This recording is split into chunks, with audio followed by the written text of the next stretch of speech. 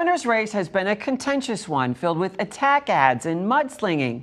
Well, this afternoon, all these candidates took part in a forum hosted by the Nebraska Bankers Association in La Vista. KETV Newswatch 7's Michelle Bandura listened in, and she joins us live in the newsroom. Michelle. Well, Julie, Rob, 5 candidates attended the forum. Republicans Teresa Thibodeau, Charles Herbster, Brett Lindstrom, Braylon Ridenour, and Democrat Carol Blood. The Bankers Association wanted the candidates to talk about what they've learned about Nebraska while campaigning and why they should be governor. I'm for growing Nebraska.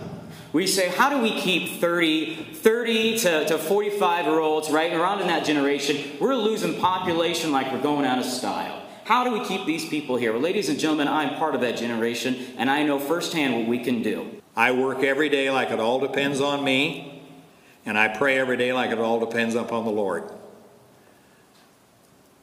We're in trouble in America because we've lost our moral compass, period. That's why we're in trouble. We've taken prayer out of the schools, we've taken prayer out of the boardrooms, and we've taken prayer out of the church. Nebraskans aren't collateral damage. We need a plan that sets our goals for the state and a budget that mirrors those goals. I should be your next governor because I am a pragmatic problem solver who has had success at both the state and local level, and I truly understand how government works at all levels. We can't grow fast enough organically, and so we're going to have to make sure that we're setting the right tone, setting the right message. Part of this is that whole perception Nebraska is not for everyone is not necessarily the first step that we want to move forward on and how we promote Nebraska. And so we're up to the task, we're up to the challenge. I'm excited to run through the finish line here on May 10th. I am also the only candidate that realizes this election is not about me.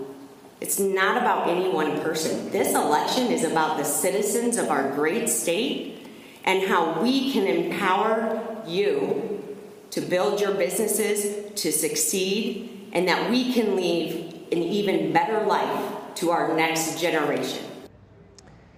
And Republican candidate Jim Pillen was supposed to join the forum through Zoom, but there were technical issues.